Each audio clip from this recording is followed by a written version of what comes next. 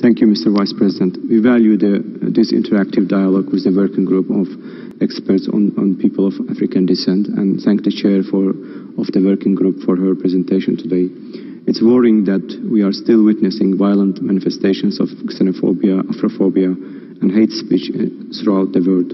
We reiterate our concern that people of African descent are facing structural discrimination, systemic racism, and various forms of inequality with respect to enjoyment of human rights, which has been further exacerbated in the context of the COVID-19. Azerbaijan strongly supports the need for the United Nations Declaration on the promotion and full respect of the human rights of people of African descent, considering that it could bring added value towards the elimination of racism and all forms of racial discrimination. In conclusion, we reiterate that Azerbaijan is committed to remain actively engaged in and continue contributing to the promotion and protection of the rights of people of African descent in the relevant international platforms.